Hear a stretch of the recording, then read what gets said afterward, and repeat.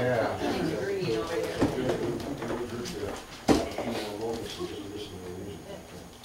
No, that's true. Sitting back there in the back, Peanut gallery. not in, well, Yeah. Top of your head.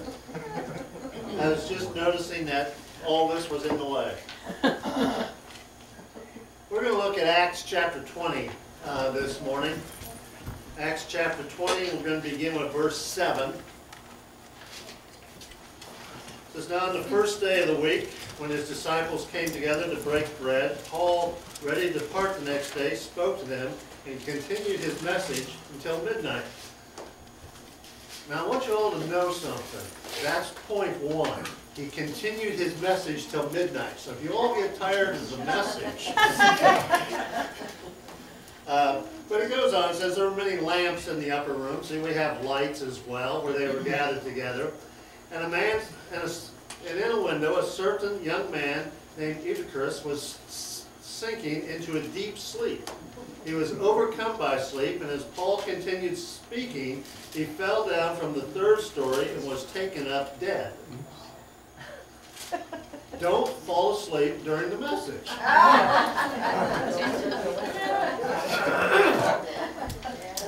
But Paul went down, fell on him, and embracing him, said, "Do not trouble yourselves, for his life is in him." And when he come up, and broken bread, and eaten and talked a long while, even till daybreak, he departed. And they brought the young man in alive, and they were not a little comforted. Let's go ahead and go to our Lord. Our Father, as we come in the name of Christ, Lord, just ask you to be with us as we look upon your word. Lord, we ask that you'll guide us, that you'll direct us. Lord, to be able to take this and apply it to our lives this morning. Lord, we thank you for who you are. We thank you that we can come before you. We ask these things in your name. Amen. Amen. Excuse me. As you look at this particular passage, we go back to verse 7 as we look at it. It says, "On the first day of the week, when the disciples came together to break bread, Paul, ready to depart the next day, spoke to them and continued his message until midnight." As you take a look at this particular verse, and as you think about the things that are in this verse, I want to ask you a question. Can you ever get enough of God's Word? No. Can you ever know everything that is in God's Word? No. I like it when people come up to me and they'll ask me a question about the Bible. And you know, this is going to sound a little bit strange, but I like it when they ask me a question and my answer has to be, I don't know. You know why I like that?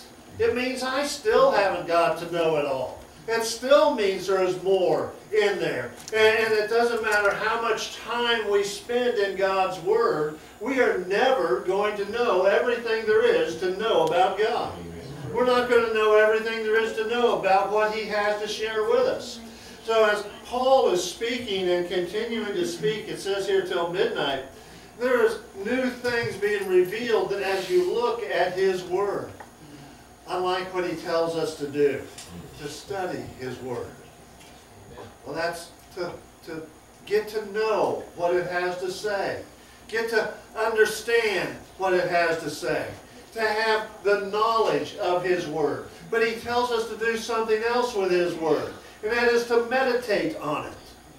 Now, how is that different from studying? Studying is getting knowledge. Studying is putting that knowledge into your heart and into your mind. Meditating on it is, how does that affect me? What's this have to say to me? Excuse me. And he talks about meditating on God's Word day and night. Day and night. Now, he's not talking about just taking it and reading it and whatever. Have you ever had a verse just hit you like that? And you begin to look at it and you begin to see it, and it doesn't matter where you are, whether you're driving down the road or whether you're laying in bed, and you begin to think about that verse and how does that verse have any effect on me and what is it I'm supposed to do? You see, that's meditating on God's Word. That's allowing God's Word to change us, to get to know who I am and changing it. James puts it this way. It says, show me your faith without your works, and I will show you my faith by my works. Why? Because God's Word is what makes me who I am. Somebody can know it all. And there's supposedly some people who can quote the entire Bible. And to be honest with you, I have trouble sometimes remembering how a verse starts. or where it's at, or things of that nature. But just to know it doesn't change us. To meditate on it changes us. You ever get tired of something? Yes. Yeah, there's a lot of things we all may get tired of. But have you ever got tired of this? You know, it talks about Paul talking till midnight. I remember talking to my grandfather, and I miss talking to my grandfather, because we would talk about this for hours. And I would ask him a question, and he would always start in Genesis. And he would always end up in Revelation. But he would always answer the question. And you ever get tired of it? Because it's God's Word. And sometimes the physical body gets tired, doesn't it? Think about the disciples when they went to pray in the garden with Christ. They fell asleep. And Christ asked them this question, can't you watch with me for just 3 hours? The body sometimes gets tired. And that brings us to verse 9. This young man, sometimes I feel sorry for him. This is the only reference to him in the Bible. He falls asleep, falls out of a window, he is dead, and he comes back to life. This is his only reference in the Bible. He fell asleep while Paul was preaching. You know, and he died because of it. 15 minutes of life, man. But take a look at the verse. Where was he? He was listening to God's Word. And yes, he fell asleep. And yes, he was tired. And yes, it was going on and on and on, as it says. But he was with the church. He was there to hear what Paul had to say. I remember one time we all had been working all day in the vineyard. And we were trying to get the harvest in before the plant closes. And we had gotten up at 5 o'clock in the morning and got the tractors out there with picking grapes all day long. We'd taken the trucks into the factory that evening. Services started at 7. We got to church at 7 o'clock, and the evangelist got up there and says, some of you all look kind of tired. We're going to stand up and sing and do all kinds of different things to see if we can wake some of you up. And I was thinking, why don't you just be quiet so I can go to sleep?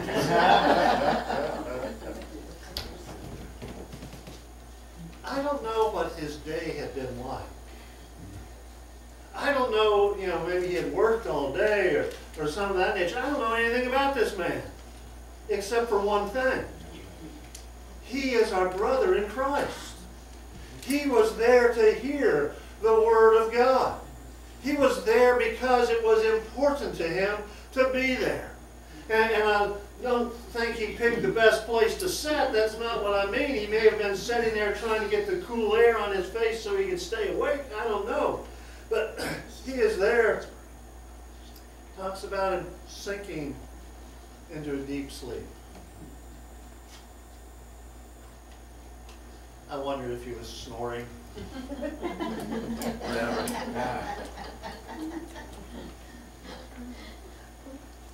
Christ put it this way.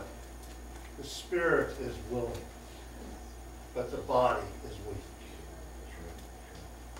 There are so many times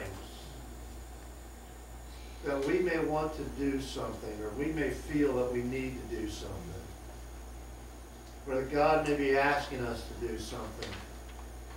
And the mind is willing to do it. But how many of us have discovered we're not as young as we used to be? You see, my mind sometimes tells me I'm 20.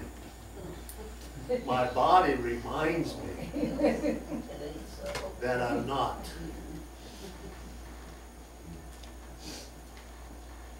We need to depend upon who? Christ.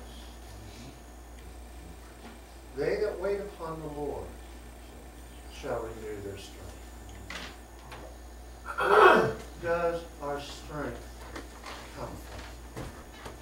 It doesn't come from me. It doesn't come from It doesn't come from what I can do. I just prove that.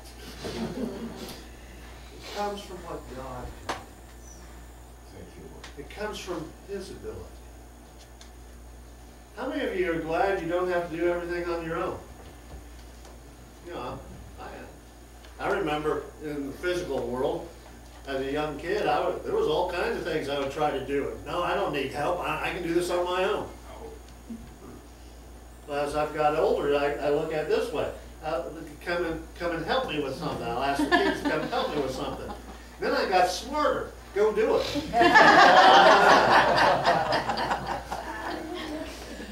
And see, that's the same thing in the spiritual world. Sometimes we think we can do it on our own.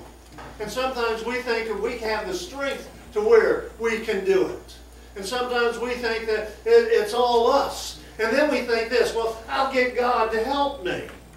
You know, what's the problem with that? Well, the problem with that is I'm still doing it. I'm getting God to help me. Well, we finally get smart enough spiritually where we say, God, it's up to you. It's not up to me. I'm not going to do it. It's up to you. Go do it. You know, like he's talking about the car. Yeah. You know, Lord, I'm tired of asking for it. Help. You know, And He did. and He did. So as I look at this man, I see him as a picture of who we are sometimes. Sometimes we are asleep to what God can actually do. How much was this man hearing from what Paul was saying? Not much at all. I mean, he's going to be an illustration here in just a moment. But the thing of it is, sometimes we are tone deaf to what God has to say. Trust God. Trust what He can do. Now, like this man, he's overcome with sleep. He's sitting in the third-story window. Maybe not the best choice of places to be. Falls out. What happens to him? Now, this is important because there are some commentators who will say, "Oh, he had a concussion." No, doesn't say that, does it, Jim? What happened to this man? He fell out of a third-story window. He died. And He's dead. taken up dead. Yeah, he's taken up dead. I mean, if it was unconscious or something like that, they would say something like that. They weren't dummies. They knew what was what as far as that goes. And this man had fallen out of a window, and he is taken up dead. Shar, I want you to go to Matthew 11:7, if you will, up there. And he asked a question. This is Christ asking a question. And he says, what did you come into the wilderness to see? A reed shaken by the wind? And he's asking about John the Baptist. And he's asking, what did you come to see? Now, these people had come, go back to Acts, Shar. These people had come to be with Paul, to hear what Paul had to say, but something was about to happen. They didn't know what was going to happen, did they? They didn't know what was going to be there. So the question is, what did you come to see? And I could ask that same question this morning. What did you come for? Why are you here this morning? Did you just come to hear some songs? Did you just come to hear a preacher talk about some things and hopefully make some sense? What was it that you came for? Well, when we look at what Christ was talking about, he's talking about John the Baptist, and he says, what'd you come to see? A reed shaking in the wind? What did you come for? They came to see Christ. They came to see God.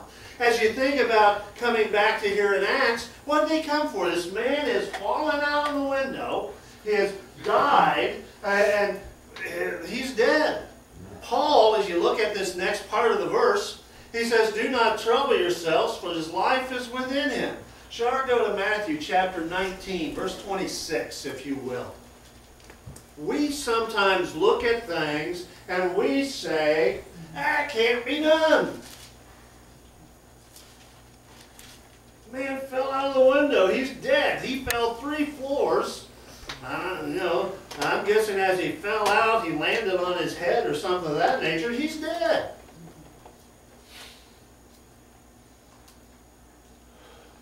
That would stop a meeting in a hurry, wouldn't it? But he's not going to stay dead. This is getting old. What can God not do in this world? Think about that. And I know somebody's going to say sin, and that's all right, because God can't sin. That's true. But what is beyond the power of God? Well, if you look at this verse, and you go back to the story, he's talking about how hard it is for a rich man to enter into the kingdom of God. And he says this, it's easier for a camel to pass through the eye of a needle than for a rich man to enter into heaven. And then he says, with men this is impossible. So I want you to understand this. He's not talking about the gate in Jerusalem that's sometimes called the needle. He's talking about a needle with an eye in it that I try to put a piece of thread through and I can't see it, and that messes it all up. That's the needle he's talking about. And with man, yes, that's impossible. Because, see, they could get a camel through that eye of needle in the gate. So it wouldn't be impossible, would it? It would be improbable or hard. But with man, it's impossible. So take your biggest needle, look at that eye, and ask yourself, can you get a camel through that eye of that needle? And your answer is going to be, that's impossible. God's answer is going to be, give me something hard. Give me something difficult. Give me something that I can show you my power with. You see, when we come before God and we bring a problem before God, we bring a request before God, and sometimes we think, this just, there's no answer to it. God's answer is, give me something hard. Give me something difficult. Because what can God not do for us? Well, I look at that and say, there isn't much that I would put, there isn't anything I put on that list of what he can't do for us. Shall I go to the last verse there in Matthew? Matthew 16. You're Peter. I was talking about the faith that Peter just expressed. And on this rock I will build my church. And I want you to notice something there. The gates of hell shall not prevail against it. Yes, the church has an enemy. Yes, the church has somebody who wants it stopped. But let me tell you something. He can't do it. It's impossible. God is the one this is his church. God is the one who says this belongs to him. God is the one who says, I will build my church. And Satan himself can't stop it. As you think about what he is saying, and shall we go back to Acts there for a moment.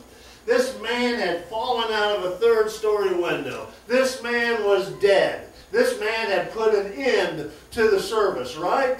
Oh,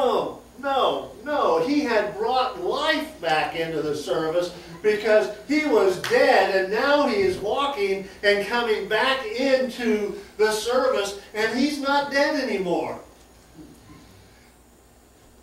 See, Lois got a little excited about her request.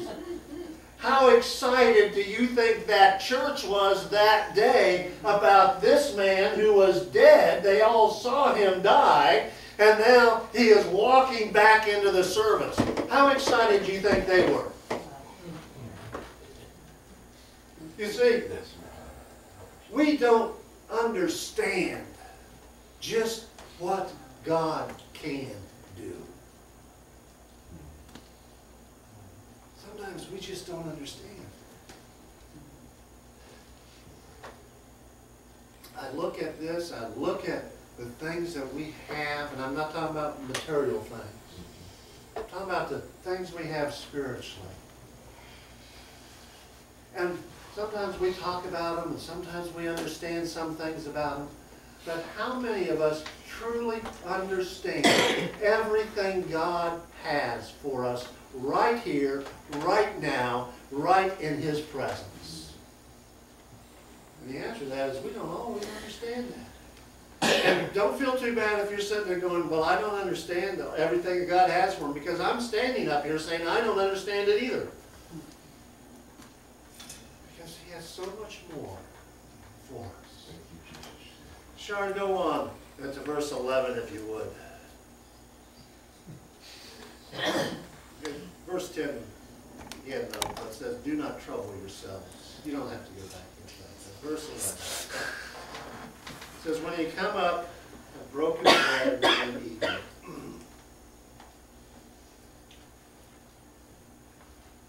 And talked a long while.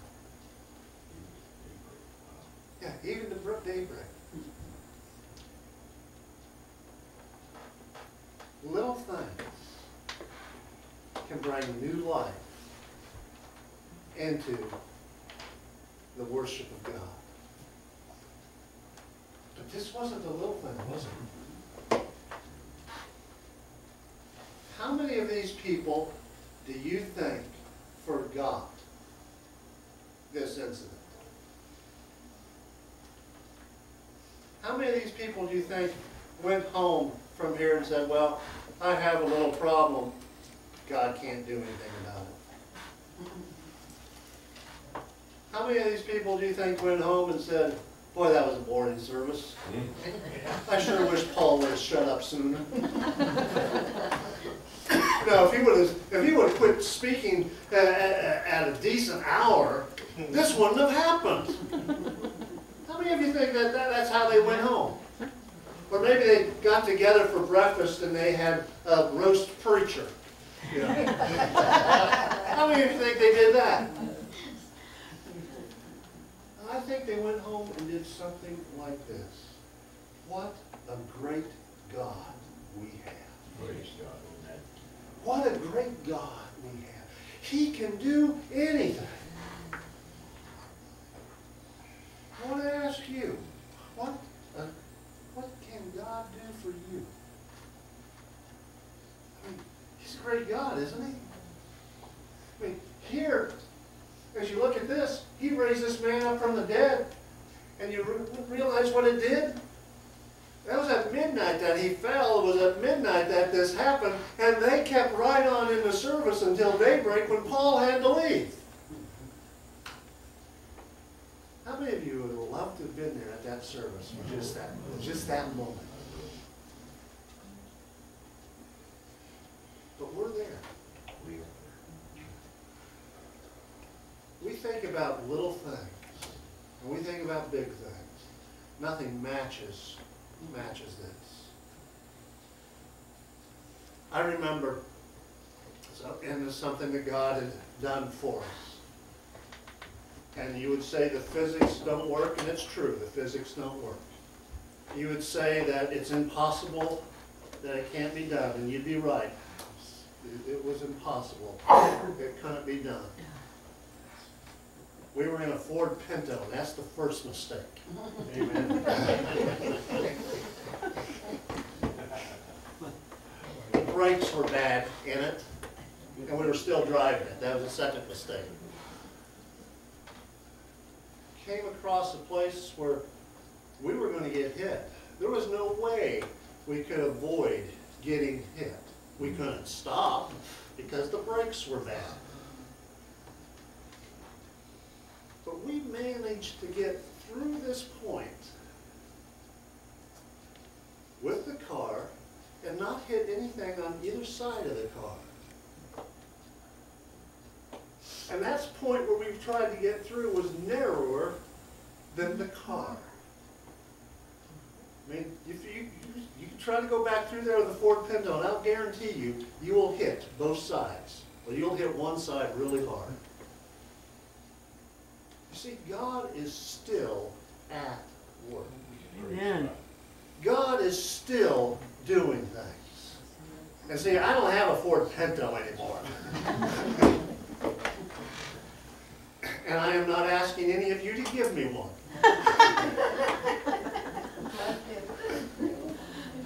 God is still at work. And yes, that's a story from a long time ago. But the thing of it is He does things, doesn't He? When you think about God, you think about who He is. Think about the things that are going on in your life. And the things that are happening in your life. And is there anything you cannot give to God? Now, there are some things you may not give to God, that you don't want to give to God, that you might think like I did when I was younger, I can do everything. Finally, I got wise and decided that my kids can do everything. See, you may think that. But simply give it to God. Mm-hmm. Say, here it is. Don't worry about this guy. He's alive. Yeah, he fell out of the third-story window. Yeah, he died. Yeah, he fell asleep while Paul was preaching. You notice Paul didn't go down there and say, "Why'd you fall asleep while I was preaching?" He walked back in and they rejoiced. They praised God. The service continued until Paul had to leave. Why? Because of who our God is. You know, He hasn't changed. He hasn't lost any of His power. He's still the same God. So the things we have to bring to Him, guess what? He can take care of them, whatever they are. We can choose to live defeated and say, I have to deal with this on my own. Or we can choose to give it to God and let Him take care of it. Now, granted, His answer may be that He gave to Paul one time, "No, my grace is sufficient for you." That may be His answer, but His answer with His grace is sufficient means that He is right there all the time to help us through whatever that might be. We can choose to do it on our own, or we can choose to let God do it. God, it's yours. Take care of it. Yeah. Let's go ahead. Our Father, as we come to you in the name of Christ, we thank you. We thank you for this story. We thank you for this event and this happening. We thank you that you have that power to take care of everything. And Lord, as we come to this time of invitation, as we go from this place, Lord, we just ask that you would help us to always put our trust in you in everything. And Lord, that we just give it to you. We ask this in your name. Amen. Dayton, Jen, and Claire come.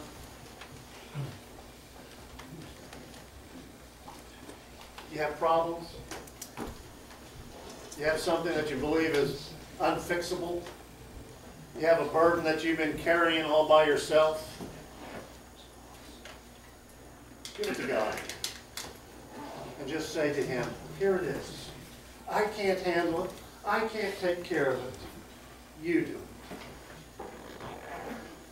Just like Lois. had talked about earlier. Here it is, God. Yeah. It's yours. Amen. You take care of it. He did. I posted something the other day because it's so true. We become expert warriors. Yeah. We worry about everything. Instead of worry, let's give it to God Yeah. and let Him take care of it. As we stand and as we sing, is there something that you want to just lay at God's feet? You don't have to come up here. You can do it right where you're at. As we sing. Would you be free from the burden of sin? There's power in the blood, power in the blood.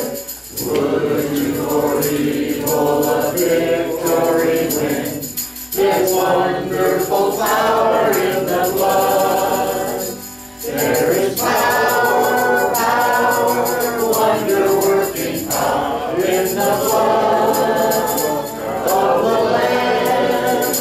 There is power, power, wonder-working power in the precious blood of the Lamb. Would you be free from your passion and pride?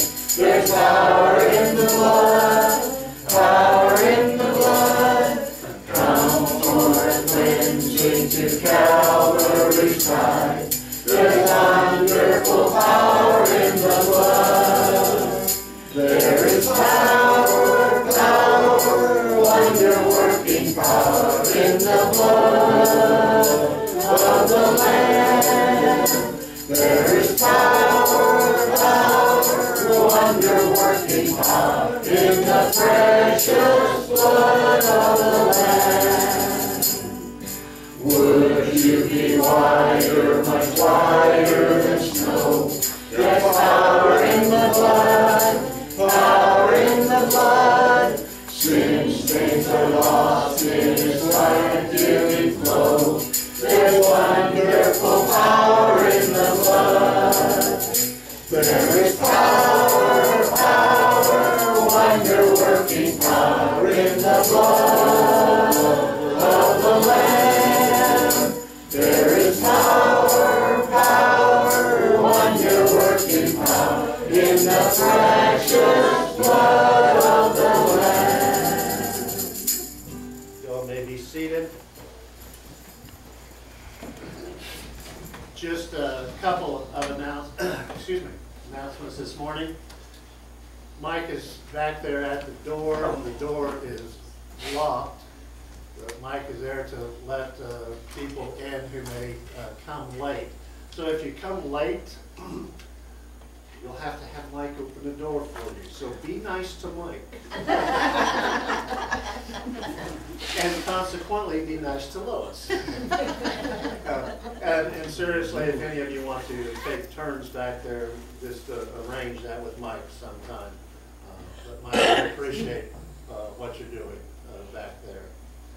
I sing better back here too. What's that? I sing better back You here. sing better back there. We had a good time at breakfast yesterday. Yeah. And to talk to some of the ones who were there. We're going to do the same thing next month. So I want to encourage you to come and be part of that. It was enjoyable. But there was one thing I noticed, and I don't know why it happened that way. All the ladies sat on one side of the table, and all the men sat on the other side of the table. So we still had a ladies' breakfast and a men's breakfast. So we'll try to integrate that a little bit better next time. This is just the way it works. As we go from here, just a couple of reminders that we need to keep the church in prayer. And Charlena has a car out there that she may want to show everybody. She was able to get a car, and she brought it over here to the church. So she wants to show it to people. He did the same thing.